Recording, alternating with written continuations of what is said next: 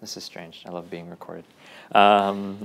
So I guess the plan for today, sorry, I was just talking to my brother on the phone until like 5 minutes ago, so this is going to be, I might be a little spacey at the beginning, but I'll hit my stride, I'm sure.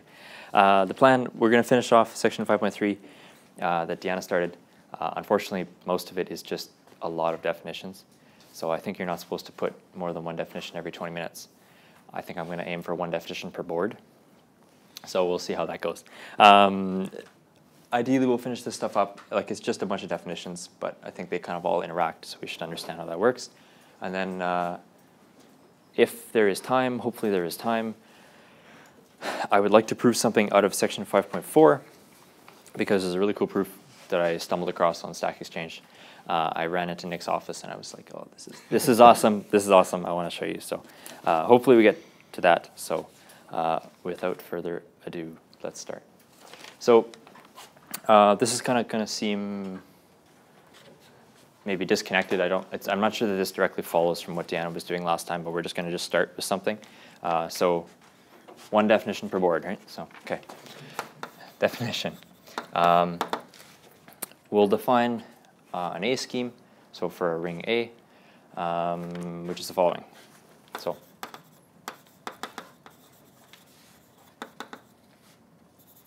say X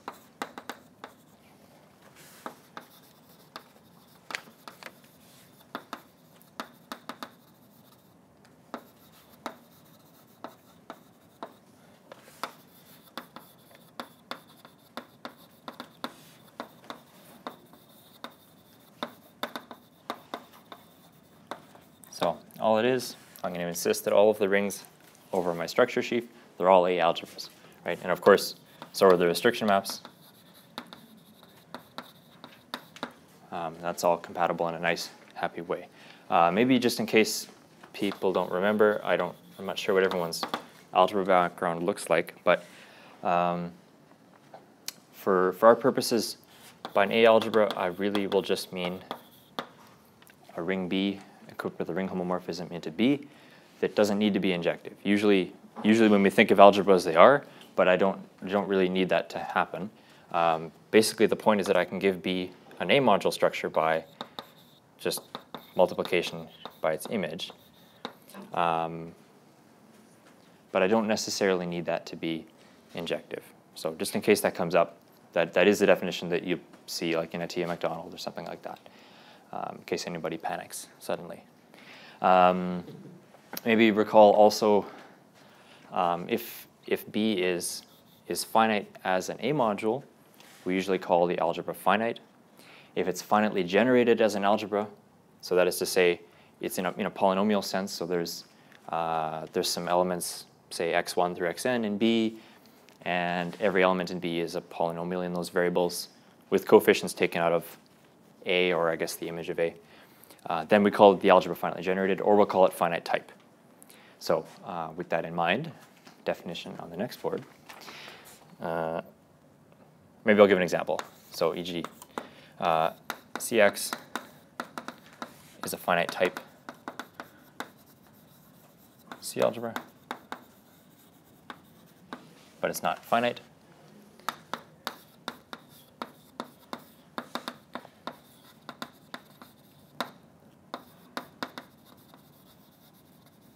Set adjoint root 2 is finite. Okay, so next thing I want to define. Yeah. So suppose I have an A scheme. I want to come up with some kind of analogous definition. Sorry, I'm talking to the board. How do I want to put this? Okay. Go like this. So the same way we've always kind of defined these things, if X can be covered by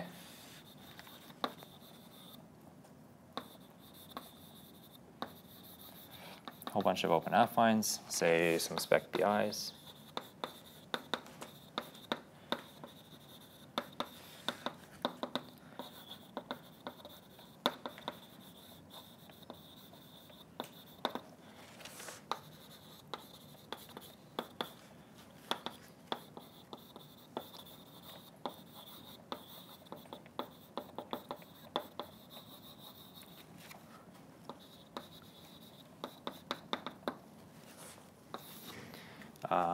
So if I can cover it, a bunch of open affines, each of the BIs is a finitely generated A algebra, then we'll call it locally of finite type.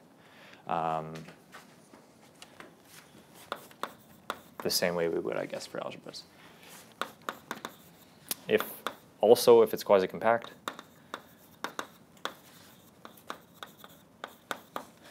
we'll call it just finite type.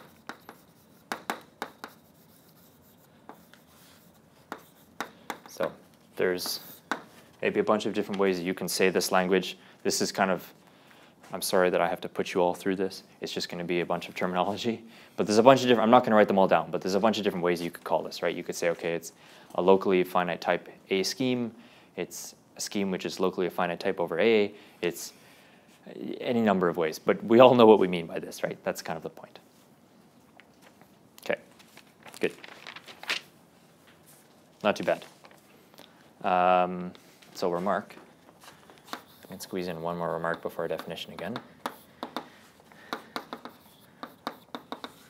just in regards to we had these kind of definitions before, right? So yeah, it's right now you just basically explain you add this over A to it. Yeah, that's basically yeah, because we had like Noetherian condition was given this way, reduced condition was given this way. Any number of them were all given this way, I think. Yeah, so yeah.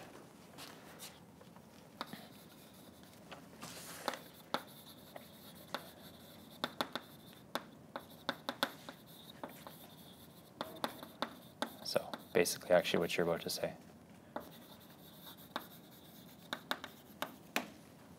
So if I'm locally finite over a Noetherian ring, then I'm actually locally Noetherian. So, K, Z, such things. Anybody guess why? Sorry, what's QC? Oh, quasi-compact. Sorry. Okay. Yeah, sorry. I think Deanna started doing that, and I don't want to write. I want to write as little as possible because I'm already writing too much. Anybody guess why? Anybody? Anybody is awake? So if you're a finitely generated algebra over a Noetherian ring, you are Noetherian. Yeah, so that's Hilbert's basis theorem, right? We know that finitely generated algebras look like, well, they look like polynomial rings, finite polynomial rings, mod and ideal, right? Hilbert's basis theorem tells you if you have a Noetherian ring, then the polynomial ring is Noetherian, quotient Noetherian. Yeah. Okay. And our definition of local Noetherian is the same. Just replace with Noetherian everywhere. And okay, if X is quasi-compact, then Noetherian. If I add in quasi-compactness, then I get the full Noetherian hypothesis. Okay, so that's all good. So some examples. Promise I'll squeeze a definition on this side.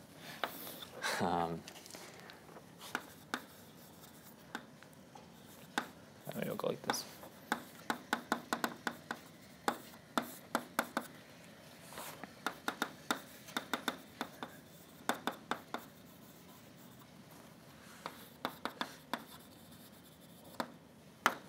Okay. There's an example, finite type C scheme. Everybody agree? Maybe? Yeah? That should be okay? Certainly. KC? I don't know. Okay, yeah. Oh, sorry. I wrote. Sorry. All right, there we go. Now we're good. Now we all agree. What else? So, is just some ideal in there? Okay. Yeah, any ideal you want. Any ideal? Yeah. Okay. Because now we're quasi-compact, and we've got it covered by, or like the ring in question is finally generated over K. So is also finite type C scheme. K scheme.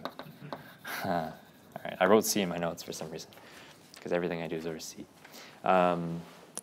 Maybe this one takes a little bit more work, so maybe we should see this. So at some point,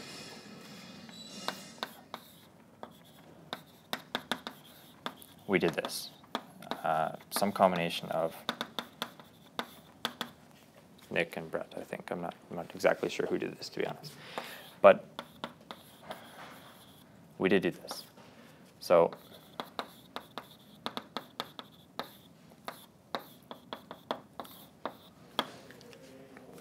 we had a covering of projective space by spec of some things. These were taken to be the basic open sets in some projective sense. So I won't write it quite that way because I wanted to illustrate this. But certainly this is finally generated. Yeah. If I localize, I'm going to stay finally generated. Convince yourself. And actually, it's not true that a subring of a finally generated ring is finally generated. But there's a fact, I think, okay. Yeah, 4.5D. Because of the way that this is set up, when you look at the degree 0 piece, I'm not sure if this was done. I think it was done, maybe. If not, there's the reference there. The degree 0 piece in this setup will stay finally generated. So now I've got it expressed as a finite cover, quasi-compact. Each of the guys is finally generated. Okay, so you're finite type. Okay, good. Some examples. Surely I have a definition next. Yes, I do. 2 of them, actually. Good. Okay.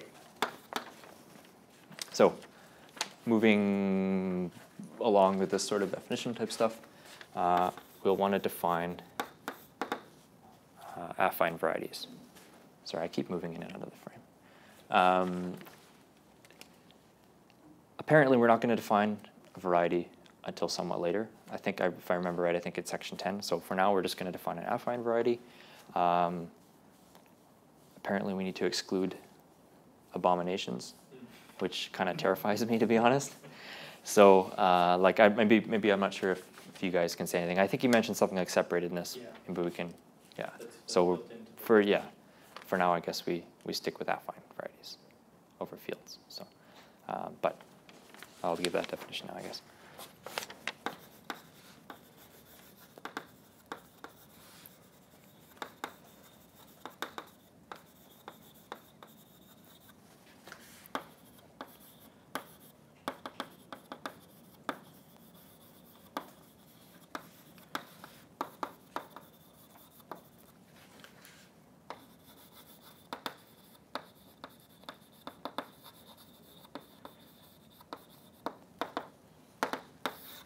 Okay, of course, there's other ways that I can say this. I could say it's an affine K variety. I could say, that's probably it, actually.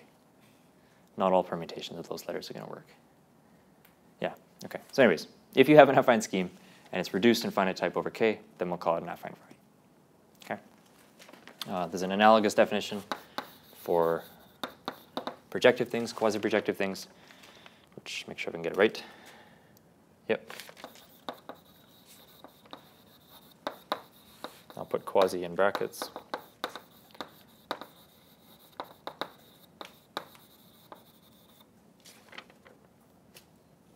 Yep.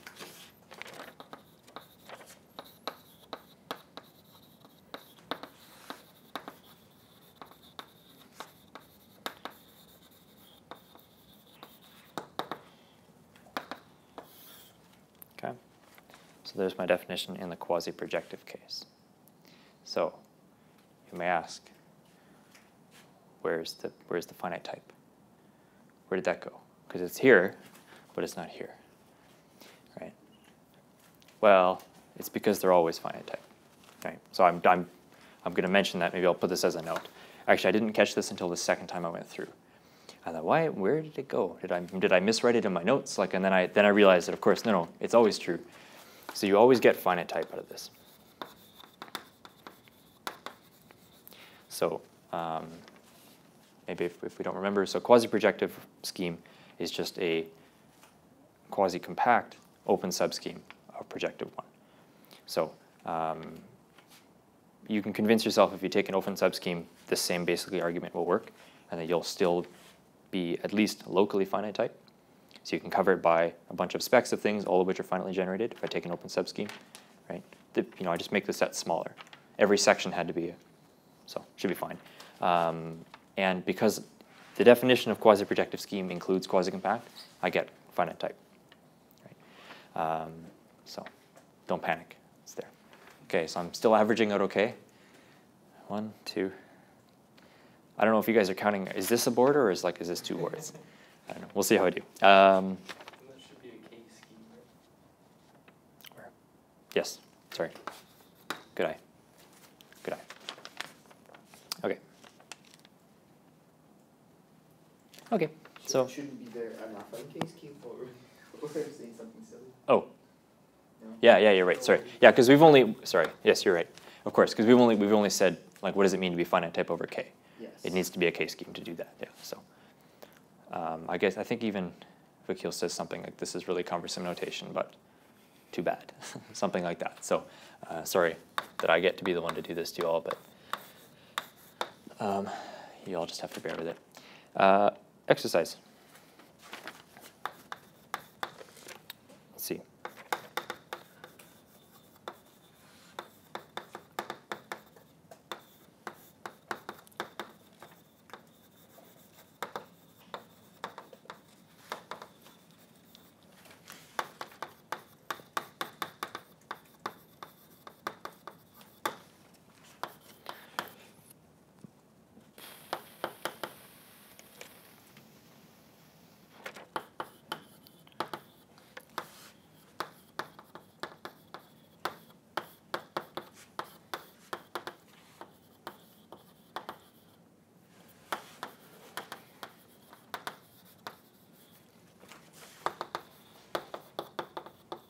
Sorry, I have to write all this down.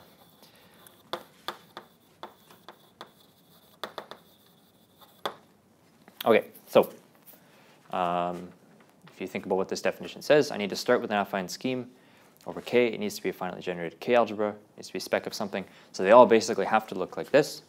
So the question is, okay, when do I actually get a K variety? So the only real check, the only thing that basically I'm going to need to have a look at here is this reduced condition. So this is a very reasonable thing to ask for. So this completely characterizes them. Second, okay, what happens in the projective case? So I'm going to need this graded thing. In order to make sense of the project construction, I needed a graded ring. So I'm going to need to quotient by a graded ideal to have some sensible graded structure on whatever I'm taking proj of. So that's why that's in brackets. But this is an if. So if I assume that I'm radical, then we'll get this projective K variety thing. But the converse is not true. I'm not going to do it. But you can check. It's actually not that hard, but I want to prove a thing at the end. So if you check this example,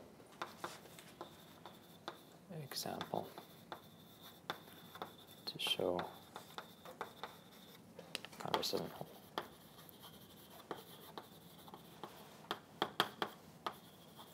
Okay, so that's not a radical ideal.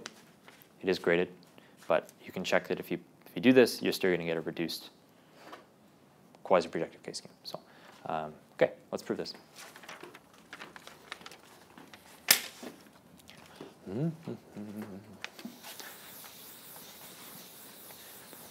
I hope you're not all getting too bored. I'm trying to put humor in here, but there's only so much that I can do. There's so many definitions.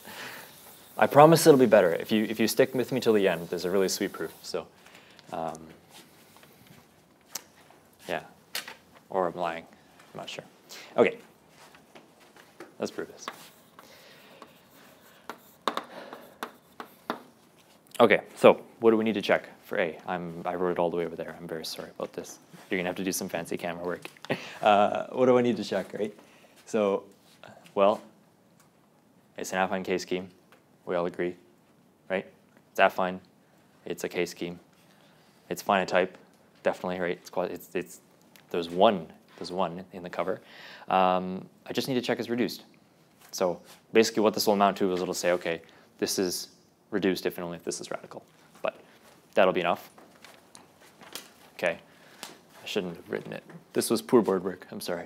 Okay, so let's pick a direction. Let's say, okay, let I be radical. Someone probably has done this already. Like, and it may have been me, because I think I did the reduced stuff. Anyway, sorry. You get to see it for real now. So suppose I'm radical. I want to show that I'm reduced.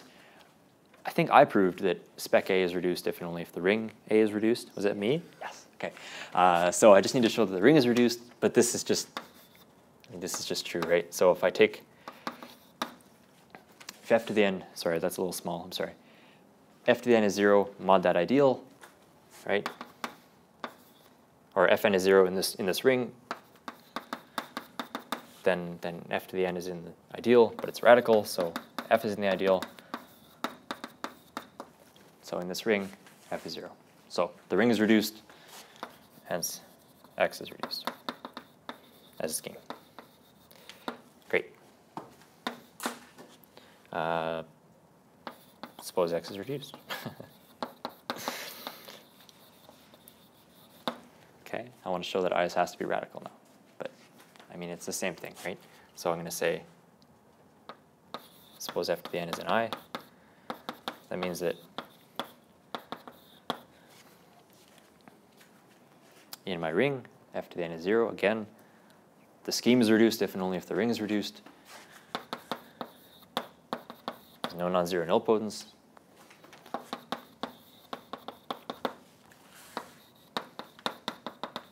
So we're good. Okay.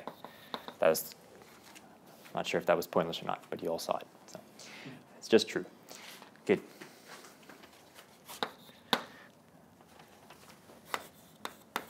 B. Slightly harder, I think.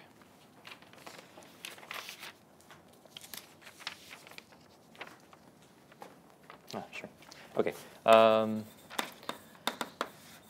Just for my peace of mind,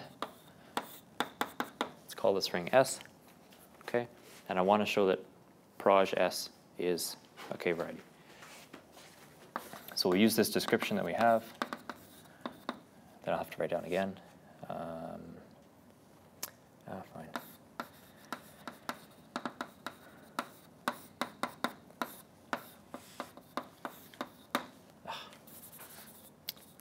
I kept doing this in Nick's office too. I would always drop the spec. Okay, we have this description, right?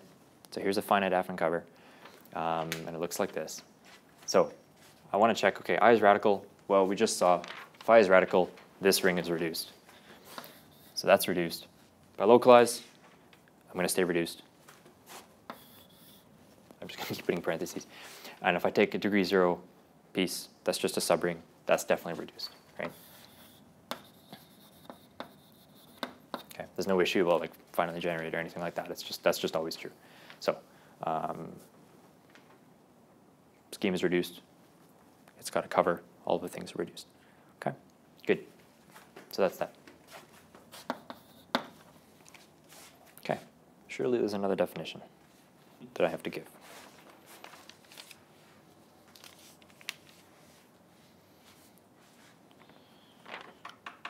Okay, yeah. So maybe while I'm erasing, apparently we need this separatedness condition for varieties in general. I don't know. Is there anything you guys? I have no idea. Maybe I'm just asking for filler. Is there any motivation, any like enlightenment maybe that you could? Well, so I guess, like again, separatedness is this like analogy of the Hausdorff condition. Okay. If you threw a nicer topology on it. Sure. So you want to rule out ones that aren't Hausdorff. Okay. In that sense, like Okay. mythologies you get that aren't separated are like when you double up the origin and you glue the affine line to itself in such a way you get two origins. Sure. Like you don't want that to happen. Okay. Okay. Okay. But I guess that takes more machinery. Like I guess that's why we can't do it now. Yeah. Okay. That was. I guess I already knew that. I'm not sure why. Now it's on camera. Okay. So now begins. Well, sort of. Now begins kind of the wrap up of everything that was left in 5.3. So a few things to do. One of the things that we want to do, I think for at some point in the future, it's not really clear when yet, but we want to have this notion of like a degree of a closed point.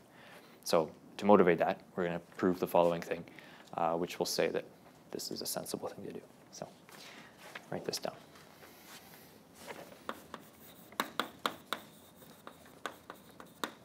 Oh no, I might miss my one definition per board. No. All right.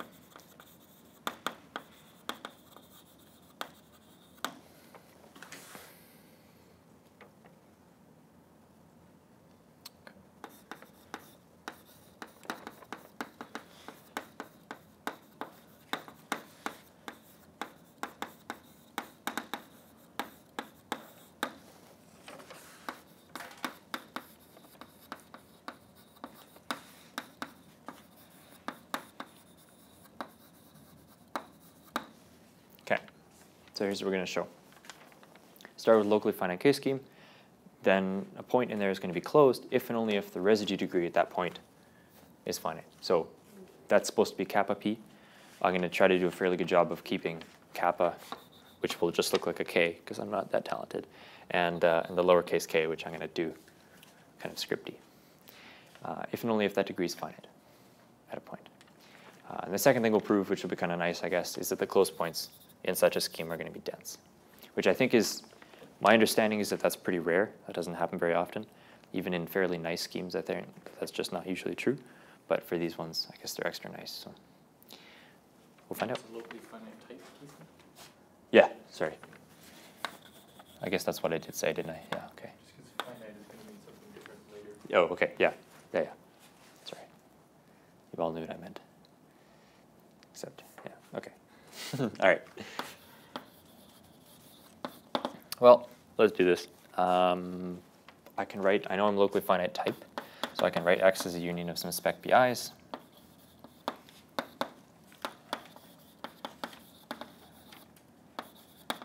All of these guys are finitely generated K-algebras. Okay. Which way do I want to go first? Yeah, let's do that. So let's start with a closed point. Okay, then it sits inside some spec BI. Well, I know what the stock, I'm going to try to compute this residue degree. I know that I can compute it just looking at this affine set. P. And when I do that, I know what it looks like. This was done at one point or another. They look like localizations of the ring, right? Now, I'm just going to, from here until the end of the proof, make a local convention. When I'm talking about the point P, I'll just write P. When I think of it as a prime ideal sitting inside of BI, I'm going to use square brackets. So where I associate like that. That's going to be the notation that we'll use, just so that we're clear. Okay? Because I'm not talented enough to do lowercase p's and uppercase p's and frac p's and all these things. So that's my, yeah. Okay. So we'll compute, what is this guy? Well, it's a local ring. It's a residue field.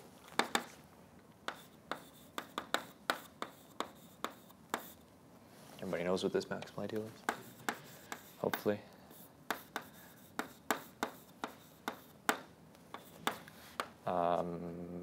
I'm going to put this as fact. I think that this came up. If you have an integral domain, this is just always true. A prime ideal.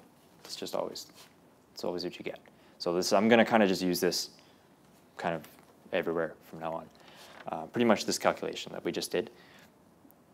Yeah, I'm just going to use it a bunch. I think Dana did. You mentioned this at least. Yeah, surely. I can't keep track. Anyways, so if P is closed, we're really kind of tying together a lot of different things that we did at varying points in the past, I think. If P is closed, then this is maximal. Right? So, well, frac of BI mod P is a field. Well, it's always a field, I guess, but in fact, it's actually BI mod P because it's already a field. Okay, fantastic. There's a statement of the Null-Stallen-Stats.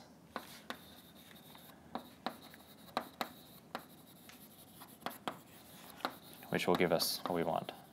Let me write this down.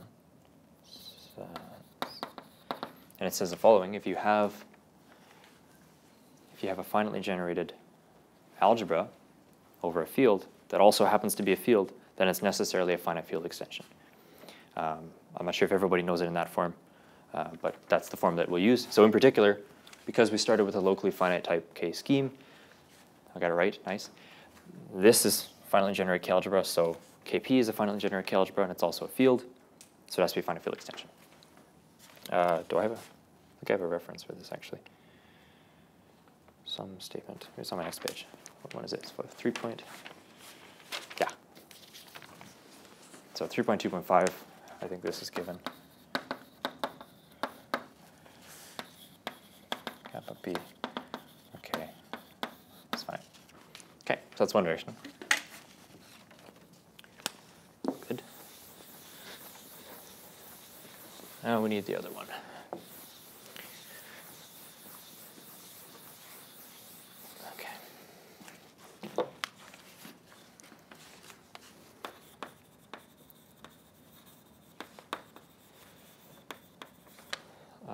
Okay, which way do we do? Start with a close point. Okay. Suppose this is finite. Okay. I want to show that P is closed.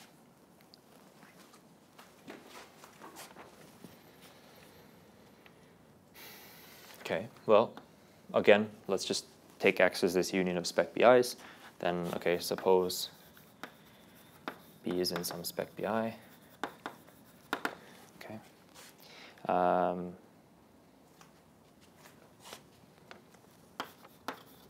Same calculation, and we'll get the following. Don't know that this is a field just yet. Okay.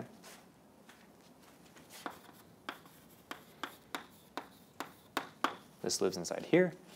Now, by hypothesis, this is a finite field extension of K. Okay, so in particular, this is finite as a K module, or however you want to state that, K vector space, I guess, as K module. Okay, there's an exercise. Unfortunately, I have to do this to you guys. There was an exercise that it's been so long now, I don't know if we did it, but it says the following. If you have an integral domain, sorry, I keep walking in and out. If you have an integral domain, which is finite as a K module, then it's actually a field, right? Yeah, if you have an integral domain, it's finite dimensional as a K vector space, finite K module, then it's necessarily a field, okay? So such things are fields. i.e. P is maximal. Okay, so you convince yourself by some version of something that we did at one point. If I take the closure of P living inside of spec BI, I get P. So it's closed inside of BI. So that's pretty good. But we've done this actually for every time P lives in any spec BI. This is always true. I always get this closure statement. So there's a more general way to do arguments like this that I think Deanna actually handed to me. Most of this talk was handed to me by Deanna. Thank you. But there's a more general way to do this sort of thing, but we can just do it. I want to compute now the closure, just the closure in X. And I can do it just like this. This is enough now. Well, I can intersect it with X, that's fine.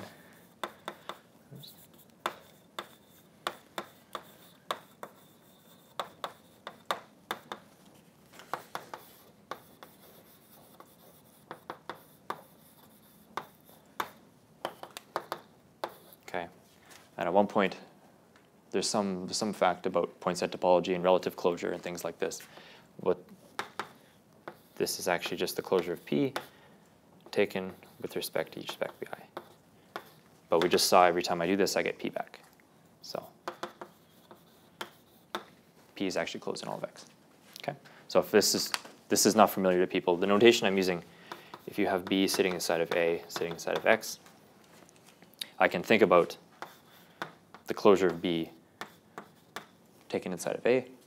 And in fact, if I want to have a look at the closure of B taken inside of, inside of A, that's actually A intersect this. So that's the fact that you're appealing to. That's just generically true. Kind of nice, easy way to do this. So, cool. Done. So, we have part B still. Yeah.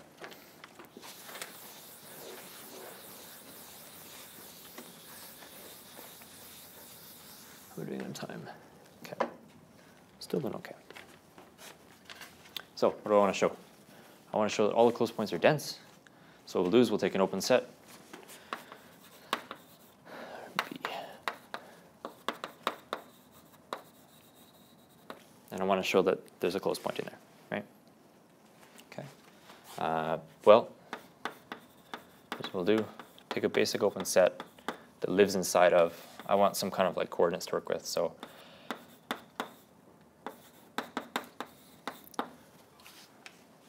intersect it with some affine piece that intersects it non-trivially, and just take some basic open set contained in there.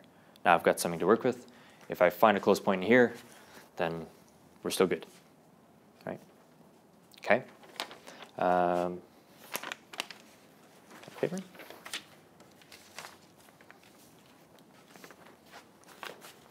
Okay. We've done this sorts of thing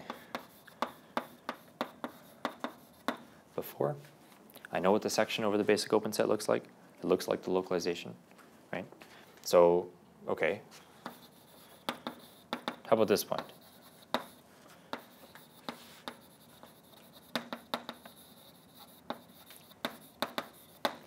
There's a maximal ideal of AF. Everything has units. Just let's start with that point, okay? Then I can compute. Well, okay, fine.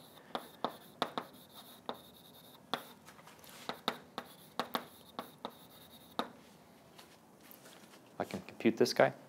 Same thing we just did, right? But now we use this same trick. The null Stalin stat says, okay, we started with a locally finite type K scheme. Yes. So this is a finitely generated K algebra that also happens to be a field, right? So it's a finite field extension. So by the same trick, kappa P over K is finite. And so by A, this point has to be closed, right? P is closed by A. Okay, so that's pretty cool. All the closed points are dense. Okay. Maybe I'll have like a breather. It's like, that was really fast. I still have time. I want to get to that 5.4.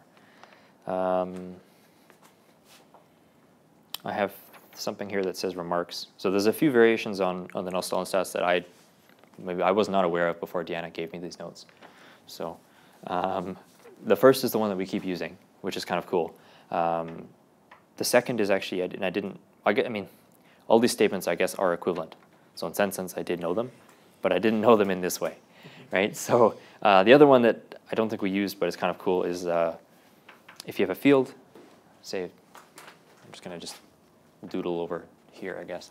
If you have field K, and you look at polynomial ring, this is kind of just restating it, but if you look at all of the maximal ideals, they have residue field finite extensions of K. That's another way of stating what I just said. So that's kind of cool. I don't know. Breaks up the monotony of all these definitions, but another definition. Sorry. So with this in mind as motivation, actually it took quite a few boards. Okay.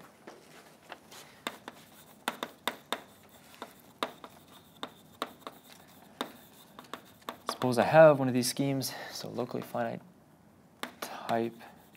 Oh, all right.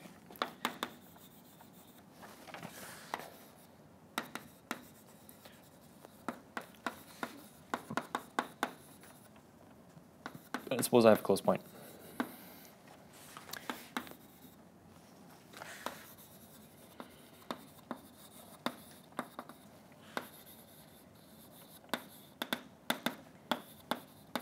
Well, we're going to set the degree of P. It's going to be just the index. We just showed that this is finite, so this is a normal kind of thing to look at.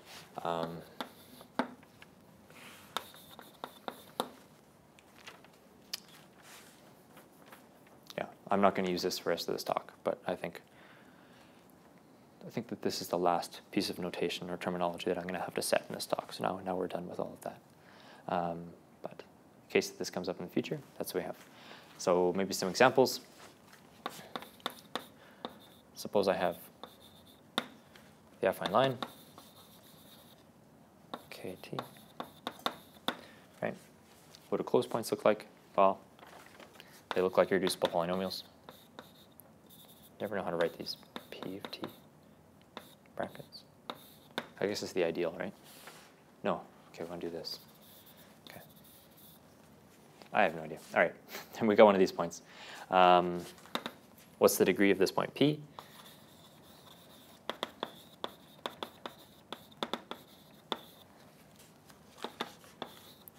Same thing we always do.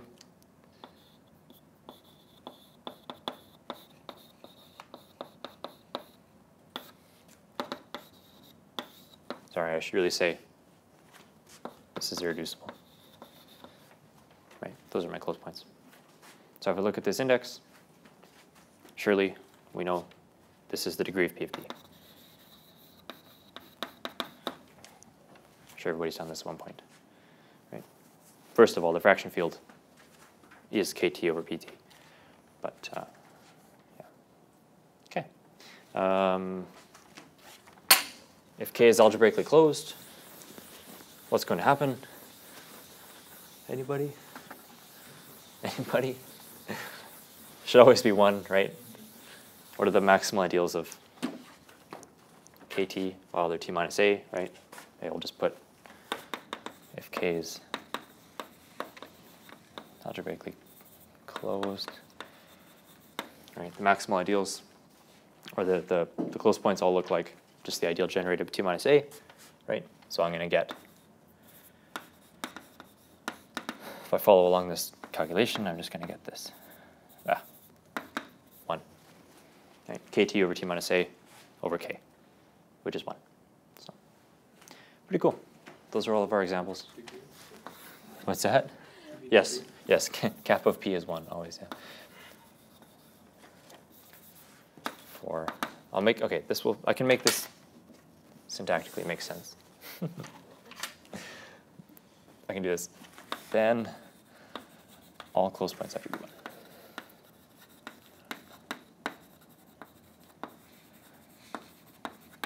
Okay, done.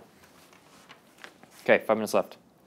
I think I can do what I wanted to do. I know, I'm sorry that was a little fast. So section 5.4, I think we'll talk about like normality of schemes, and I'll have some more scheme properties because we haven't had enough. So was that a little dry? That sounded a little dry to me.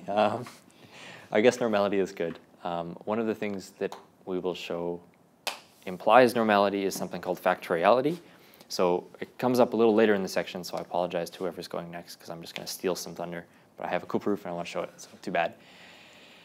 I'm going to make a definition of factoriality, and I'm going to do a thing where I show that if a ring has a property, then spec of the ring has a property. And I'm going to do it in a cool way. So this is the definition. Okay, scheme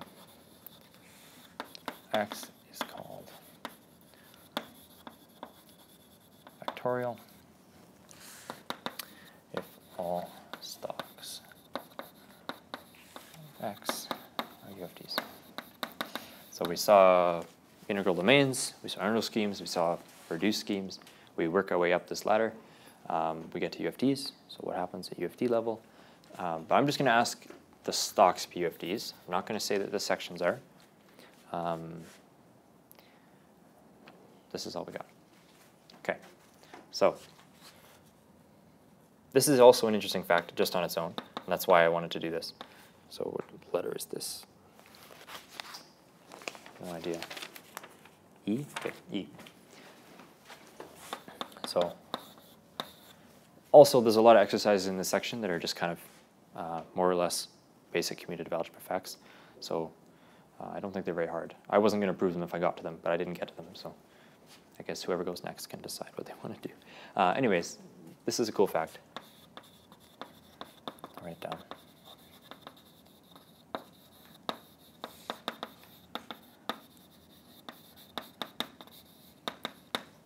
So localizations of UFDs are UFDs. Didn't know that. Maybe you guys did, but I've never seen this before. as long as you don't do something stupid like non-zero localizations, regular ones. Yeah, kind of an interesting fact. It seems like it would be a real pain to prove this directly. I didn't try. Maybe it's not that bad, but I think that if you wanted to say, okay, I want to write everything as products and stuff, I think it becomes kind of a gong show. So I have a way to sidestep this, and it's going to rely on a cool theorem, which I also didn't know. And it is not that hard to prove.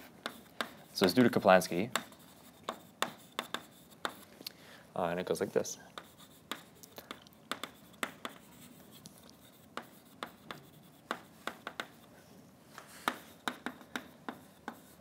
It completely characterizes UFDs.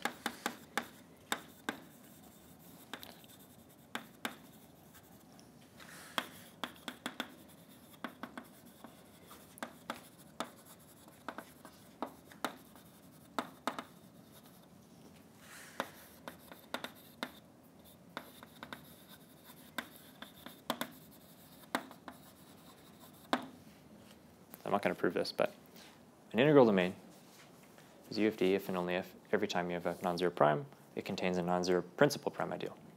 And one direction of this you can kind of see how to do, right? So if I take a prime ideal in UFD, and I take something that's not zero, I can factor it, I can pull one of the elements out, and now I can get a principal that lives inside of it.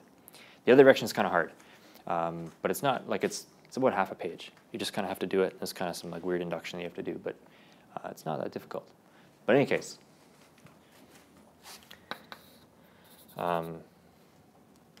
I claim that if we're going to use this to do 5.4e, but if we have this, then we're good to go. In this, oh, never mind. Sorry, I got ahead of myself. All right, let's prove 5.4e. I'm losing my mind. So I want to show that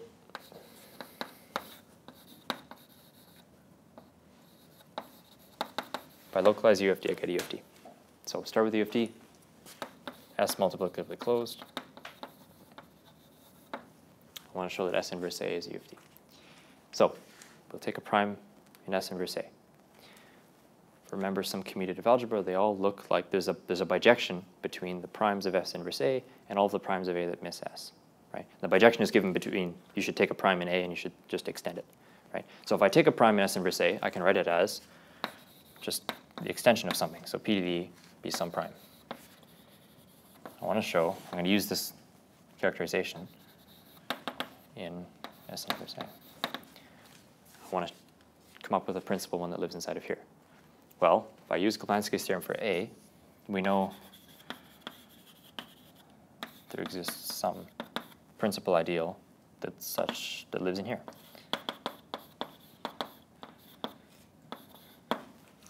Okay, in A.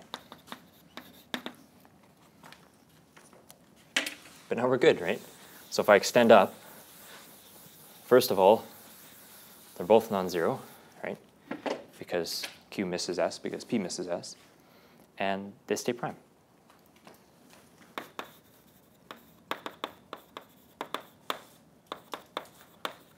So we're good. By Kaplansky's theorem applied to S inverse A.